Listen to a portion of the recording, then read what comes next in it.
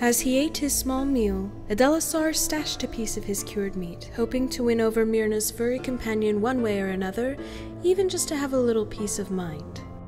His thoughts had only been mildly productive, choosing to accept that perhaps there was a whole different side of the world that he didn't even know about. Exploring that side fully, however, he had decided wasn't for him. His encounter with Miyrna was proving to be enough for now, though he wouldn't say no if an opportunity arose.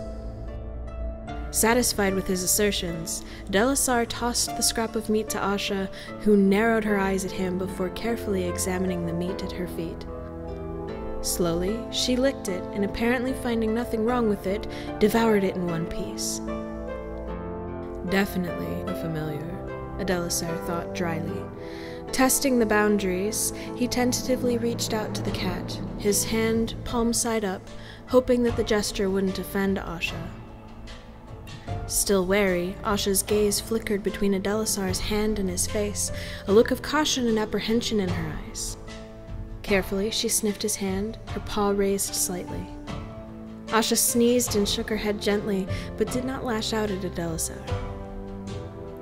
Instead, she sighed and laid down, legs tucked underneath her, ready to stand again at a moment's notice. Adelisar considered that a victory and withdrew his hand, laying it carefully in his lap. A hint of a smile tugged at the corner of his lips. When he glanced up at Miyrna, he watched her struggle to contain her laughter. She hadn't seemed to notice him looking, so he looked down and grabbed a leaf from the ground, turning it over slowly in his fingers. Examining each vein and every imperfection, he almost didn't catch when Miyrna started talking again. "Forgive me, Adelisar, but am I the first of my kind you've met in person? Have you met others that you would categorize as unsavory? Imps? Fae?" Miyrna's voice was low, but curious and gentle. Adelisar paused for only a moment. "You're the first witch that I've had this long of an encounter with. The other one I met only in passing before my order drove her off. She wasn't like you. Her eyes glinted with a hunger that I will never understand. A darkness about her that made my stomach churn, black hair snapping around her as the air crackled. She had tormented a neighboring village. As for creatures, I've fought many, killed dozens, and treated thousands of wounds caused by them." Sorrow and a faint glimmer of anger settled onto Adelisar's face, his eyebrows furrowing slightly. He refused to look at Miyrna, keeping his gaze fixated on the leaf in his hand. "It's all so seemingly simple, yet complex," he thought. "The basis of life's design." Miyrna felt waves of sorrow and anger radiate from Adelisar. She frowned, fully aware that she had anticipated this answer from him. It upset her, but she couldn't decide if she was angry at humans, elves, and dwarves for their role to play in this divide, or if she was angry at her own kind and the other beings that found themselves walking a path of maliciousness. Power had a way of corrupting even the most sound minds, and though she thought she had ditched those feelings long ago, she found herself insurmountably lonely. "There is nothing I can do to change those who will not listen, nor those who truly have evil incorporated into their very being." Unsettled, yet unsatisfied with only feeling this fraction of Adelisar's emotions, she let her carefully maintained walls fall. A weighty tidal wave of emotion overtook her, and it took every ounce of her will to not immediately throw her walls back up, shutting out the stormy sea of emotion she had unleashed upon herself. But she had wanted to feel it, she told herself. She wanted to know what it was like to be on the other side. She almost felt bad for showing Adelisar that there was some integrity in the darkness. He knew both parts now, and that knowledge was tormenting him. Her walls snapped back up, cutting out the majority of the energy radiating from Adelisar. Both relieved to not feel it and disappointed in not being able to fully face what she had wrought, she muttered an apology. I'm sorry, Adelisar." The apology caused Adelisar's head to snap up, seeing now that Miyrna's head was bowed. He couldn't decipher why she appeared so defeated, nor truly why she was apologizing. For what? showing you something that obviously hurts you so much." She fell silent, still not able to meet Adelisar's gaze, chiding herself internally, and for not being strong enough to face it properly. Adelisar wasn't expecting her apology to be aimed towards him, and he involuntarily sucked in a breath. Were his emotions truly that obvious? He admitted that he hadn't done much to hide the expression on his face, knowing that his hood would have obscured some of it. Regardless, he didn't expect an apology from her for it. "Miyrna, you showed me that some of my previous assertions were incorrect, and that there is at least one witch of moral repute when I was convinced that you were going to be the death of me. Don't be ashamed of that. It gives me much to consider."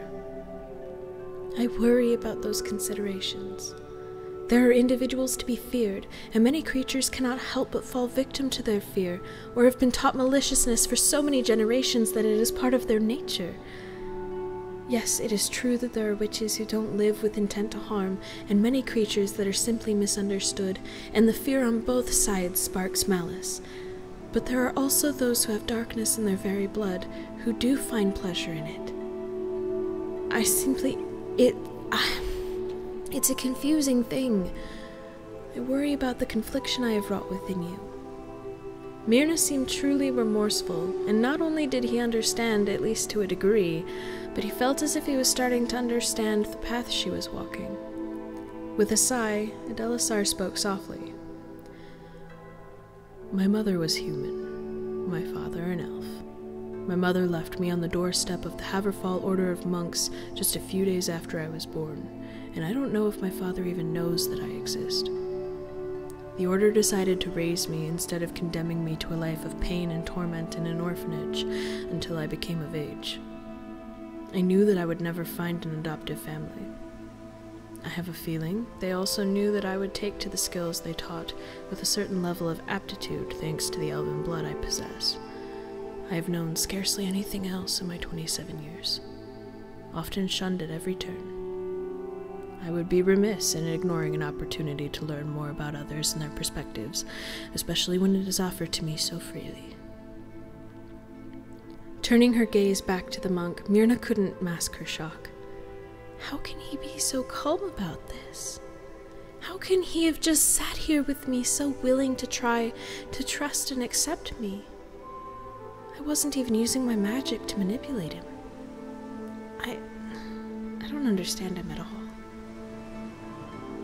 Realizing that she had been staring at him intently while she questioned internally, she figured that she should try to find a way to respond. "Well, Thank you, Adelisar. That was illuminating. I am so sorry." Though she stumbled through her words, she was being genuine. Recovering from her stammering, she continued, "And I apologize for having to ask this, but how are you so open-minded when all you have faced is hardship and pain? You have seen nothing but the worst from many things humans, elves, and dwarves fear, and yet you sit here with me, and after I tried so thoroughly to scare and threaten you earlier. You're going against everything you were raised to believe just by sitting with me, are you not?" Adelisar almost started laughing. "I am still half-elf, am I not? I was born of a taboo union. I'm the product of forbidden love. It is my nature to question and challenge the boundaries we have erected. If I don't do that, then what am I? I cannot fear, nor can I deny myself, so why should I deny anything else just because of what I was told or taught? I will not deny that what the monks taught me still weighs heavily on my mind and influences how I handle situations, but that is because some of it I have seen with my own eyes." As Miyrna watched his shoulders slump slightly, she had to resist the urge to reach out with her magic to soothe his emotions. It wouldn't be right, but she wanted to lift the weight of his burdens, if only for a short while. "That is quite understandable, and on behalf of my kind, I am sorry for the harm we have caused. I know some of them carry no remorse for the deeds they have done, but sometimes it feels like I carry enough for all of us. I truly wish that the horrors you have witnessed could have been avoided." Almost an afterthought, she added in a soft voice, "I grow weary of hiding in the shadows sometimes." So do I, Miyrna. Though I face much less than you do. People might be disgusted by me, but I doubt I would get an arrow to the back because of what I am. Adelisar almost didn't continue speaking, but appreciating her honesty, he couldn't very well hide this from her. I admire your aspirations, but I'm afraid that I am not strong enough to walk that path with you fully. I'm glad to have met you, and I will not shun opportunities to break barriers and bridge chasms when they are presented to me, but I fear that I do not have the strength to actively seek them out. I hope you understand. A sad smile spread across Miyrna's face. "I do, Adelisar. I could not ask anything like that of you after all that you have seen. As you cannot face the darkness, I cannot face the light. I speak of lofty goals and dreams, but I hardly have the strength to face it when it might mean death. I imagine we are similar in that regard." A simple nod was all the response she got from Adelisar, and it was all the response needed. There was a mutual understanding between the two.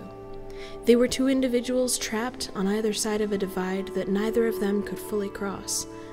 It was bittersweet, taking comfort in each other's company, both knowing it was an anomaly. They fell into silence for a while, each of them wondering what had brought them together, and silently thanking whatever forces had influenced this chance meeting. Though weariness tugged at Adelisar, he found himself unable to even consider sleep, not because he didn't feel safe, but merely because he had many thoughts swirling in his mind, and he did not want to waste what he considered to be a once-in-a-lifetime experience. He contemplated not asking any questions of Miyrna, but his curiosity got the best of him. What about your parents? What is their fate? Shocked, Miyrna struggled to reply for a moment. Nobody had ever asked her about her origins, and the only other being that knew the story was Asha. As she took a deep breath, she heard Adelisar quickly retract his question. "It's all right, you don't need to answer." Miyrna shook her head slightly. "Now that would be hardly fair, my dear man. I got to hear about your parents and your upbringing. It is only fair that you hear about mine. Just prepare yourself. This is going to be a long story." Collecting her thoughts, she started off slowly. "My parents were both human. My father was a mill worker, and my mother already had 3 other children to worry about before I came along: Elena, Darren, and Frederick, in that order. They were all normal. Dark hair, dark eyes. I was the odd one out with hair the color of fire and eyes of silver." Her eyes grew cold. "I don't remember much. I was very young when Mother took me out into a forest and left me there with nothing but the clothes I was wearing and a baby blanket with my name embroidered on the border. I cannot remember her face. Only her waves of cascading chestnut hair and the way that she always smelled of apples or freshly baked bread. I was out there for several days before a stray fae found me. I was sickly and on the brink of death, my magic being the only thing keeping me warm and alive. This fae took me with her deeper into the forest where her clan resided. They nursed me back to health and raised me, taught me how to use my powers. As I got older, I roamed the forest more and more, often going back to the spot my fae mother told me she found me, or trying to go to the edge of the forest without being noticed." Miyrna paused, her breath catching in her throat. She swallowed hard, but the lump she felt didn't go away. Adelisar wanted to tell her again that she didn't have to tell him anything, but she seemed intent on continuing, despite it obviously causing her pain. "When I was 16, I went back to where I was found, again, as I often did. But I started to panic when I saw a woman there. I thought that maybe I could creep away, she hadn't seen me yet. But the glint of the sunlight on her chestnut hair stopped me in my tracks, and I stood there paralyzed. She eventually saw me, and she gasped, her hand snapping up to cover her mouth. Her eyes had started to glisten, and her hand dropped slightly as she said only one thing. My name. She had been too young to be mother, and she answered my questions when she spoke again, saying, "Miyrna? Is that really you? It's Elena, your sister. Do you remember me?" My mind had flooded with images of a much younger Elena, but it was her. I knew it was her. I had approached her slowly, unsure of what to think at first. She hugged me tightly and sobbed, telling me how she thought I was dead for all these years. Despite her best efforts, a single tear slid down Miyrna's cheek. Elena told me everything. How she had overheard Mother and Father talking about how they wished I was normal, about how it would be easier to get rid of me once my abilities started to present themselves, instead of try to hide me. How Mother wished that she had drowned me as soon as she saw my silver eyes. Apparently, Mother would deflect any questions about me, and over time my brothers, both young when I disappeared, eventually forgot about me and stopped asking. Elena, however, she said that Mother was on her deathbed, delirious from fever when she finally told Elena what she had done with me. That's why Elena knew where to look, and knew what forest I was left in. But she didn't expect to find me alive. Miyrna's lower lip started to quiver, and she quickly stammered out an apology as she lowered her head as if to hide her face. I'm sorry. Please, try not to be alarmed, but it would be easier if I showed you. And I want to show you. Raising her hands in front of her, the fire started to stir, and in it, an image of a young woman became clear. If I had known you were alive, I would have come sooner, Miyrna. I am so sorry. Please, come home with me. A younger version of Miyrna appeared in the flames, responding to the young woman. You don't know what you're asking of me. Don't you know what I am? What you are doesn't matter to me. I love you so much and have missed you terribly. Elena, I can't. I'm a witch. You're in danger even talking to me. You know what they'll do to me if they find out, and what they'll do to you. But you're my sister. I can't just leave you here. What happened to you was wrong. It doesn't matter, Elena. I am not meant to reside with humans. No witch is unless she wants to sign her own death warrant. The young Miyrna examined her sister carefully, taking in the folds of her loose dress, the glow of her skin, her bright chocolate brown eyes. Miyrna noticed that something was off, and slowly her expression contorted into one of rage. How dare you ask me to come back with you when you are with child? It is bad enough that you would risk your own life, and the lives of Darren and Frederick as well, but to risk your own child? What are you thinking? Sister, please. You have to understand. Understand what?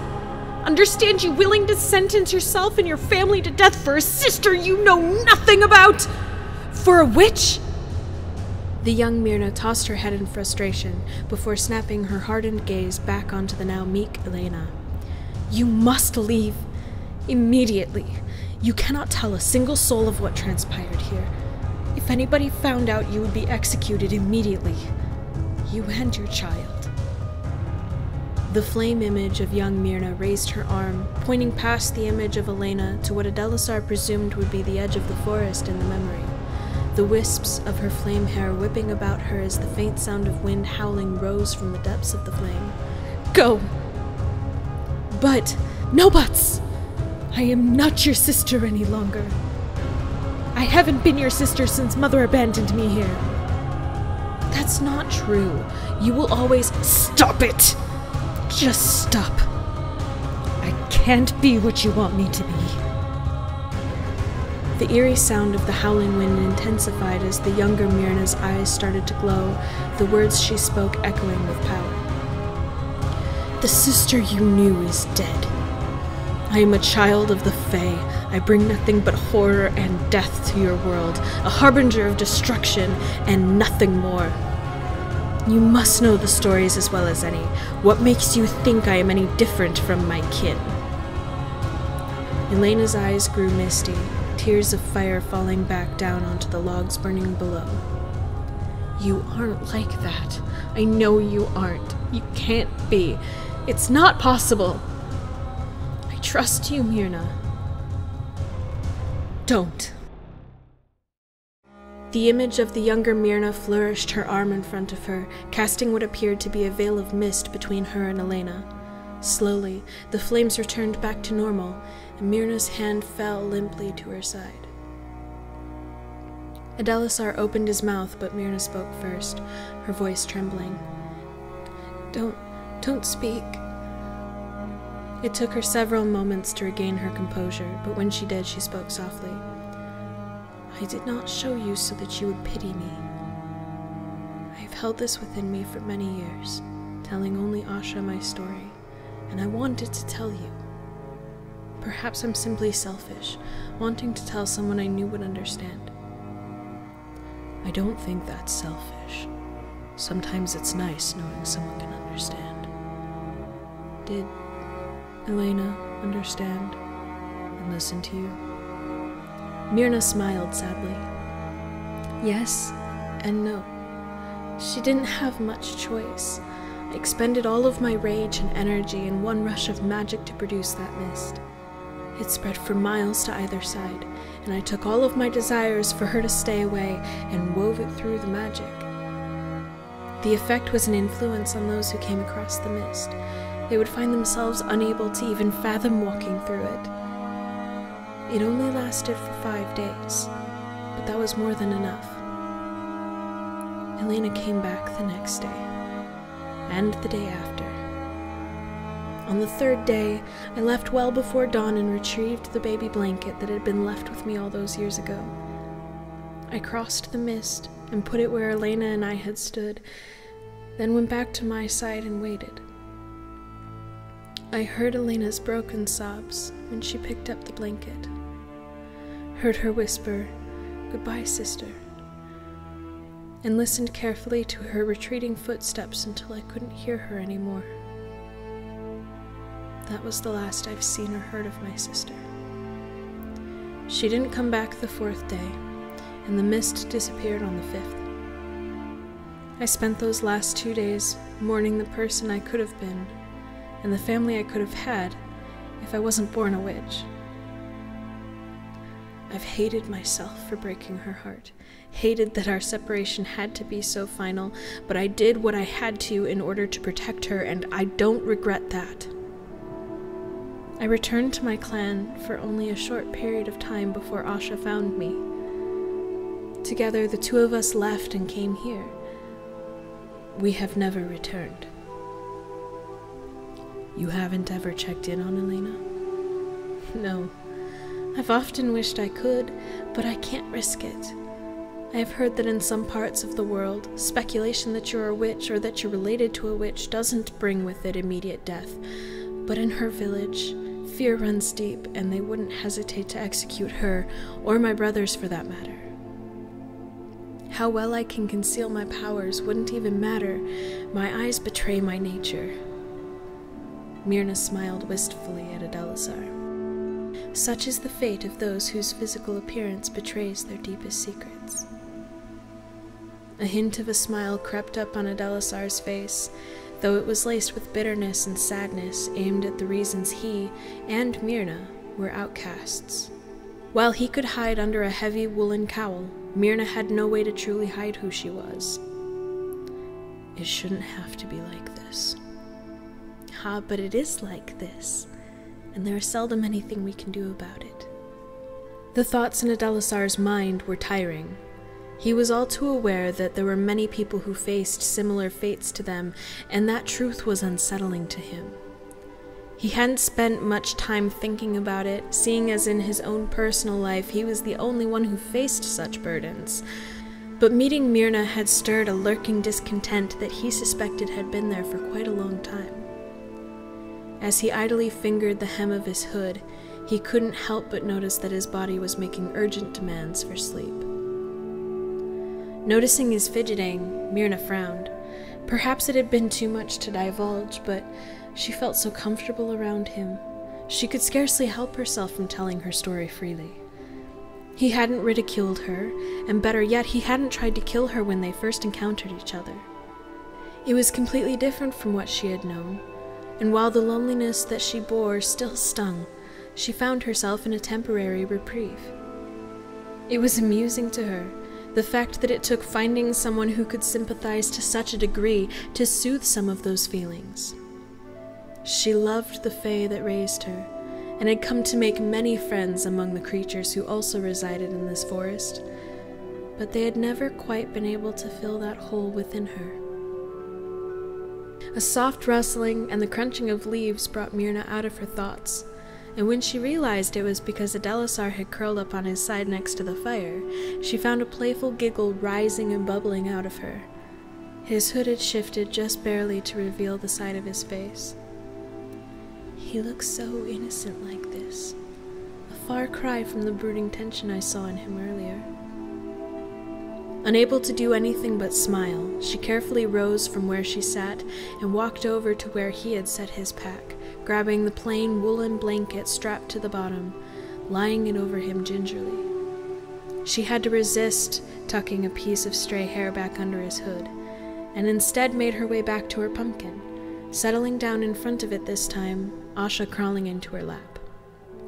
"You don't mind if I get some sleep too, do you?" Asha shook her head gently.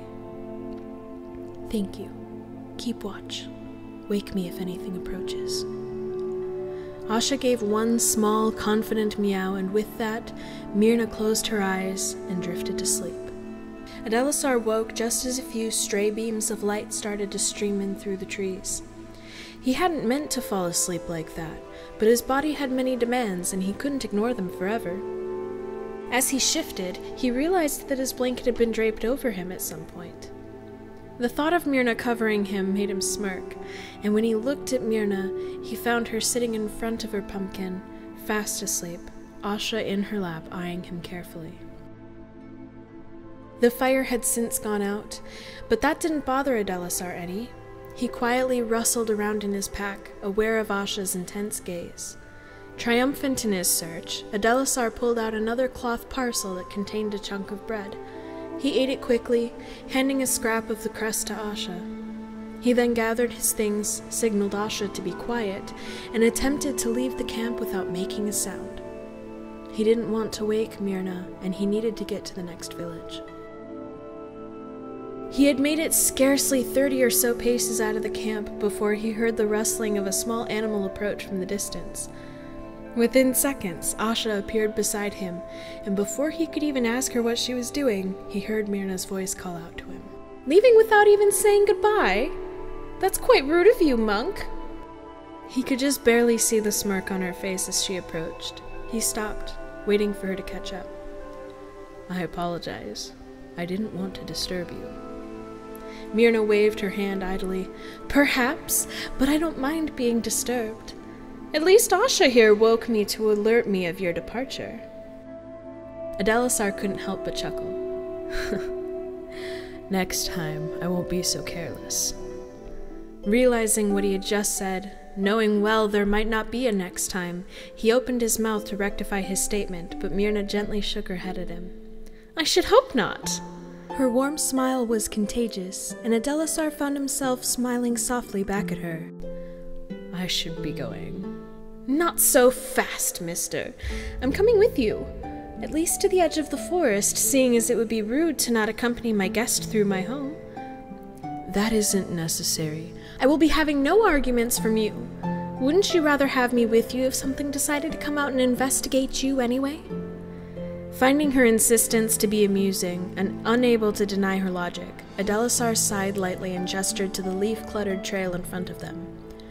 "Shall we?" Miyrna smiled broadly as she started to walk, Adelisar quickly following. They spent much of the walk in silence, merely enjoying each other's company, with Asha trotting next to them. However, Adelisar couldn't help but notice that the closer they came to the outskirts of the forest, the more Miyrna's positivity started to fade. Eventually, when the edge of the trees became clear in the distance, Miyrna slowly came to a halt, Adelisar stopping next to her. "I must leave you here, Adelisar." Miyrna smiled softly at the monk, though she couldn't help but wish that she could have spent more than one night with this kindred spirit. Adelisar nodded, feeling somewhat bittersweet, valuing his encounter with the witch, and also being eager to get to his next assignment and spend some time with the neighboring order of monks. "It's been a pleasure, Miyrna." "I could say the same. Thank you for trusting me, for sharing, for listening." Hesitantly, Miyrna pulled something out of a small pouch that hung from her right wrist. She brought it up to near eye level, revealing an intricately carved pendant that appeared to be made from polished bone, hanging from a leather cord. She gathered it in her hand and brought it to her lips, whispering to it softly. After a moment, she let the pendant dangle again. "I carved this many moons ago, and have carried it ever since, unsure why I created it and its purpose evading me. It was crafted from the bones of an animal that unfortunately met an untimely end. I want you to have it." Miyrna held it out to Adelisar, who thoroughly shocked her by slowly and carefully removing his hood, revealing shoulder-length wavy brown hair and glimmering hazel eyes. Taking the removal of his hood as a sign, she carefully slipped the cord over his head, the pendant falling gracefully into place on the middle of his chest. After carefully examining the pendant, Adelisar raised his head and met her gaze. A small piece of hair had come out from behind his ear, and Miyrna smiled, finding herself wanting to reach out and tuck that piece of hair back. Instead, she gingerly laid a finger on the pendant. "You're the first being from the world of the light that I think I can truly call a friend, and for that I am more than grateful. If you ever find yourself in need, all you need to do is whisper my name to that pendant. I will hear you, and I will find you." A gentle smile spread across Adelisar's face, and he was almost overwhelmed by her gesture. He hadn't expected anything like this, and like he had the night before, he marveled at his good fortune, and wondered in amusement how he had ever managed to befriend a witch, good witch or not. "Thank you." With a tiny shake of her head, Miyrna replied, "It's the least I can do. May your journeys be safe, wherever they take you." "As may yours. Goodbye, Miyrna." "Goodbye." Miyrna raised her hand in a gentle wave and watched wistfully as Adelisar brought up his hood and turned away from her, setting out for the edge of the forest. She watched the sunlight slowly envelop his figure until she could no longer see him.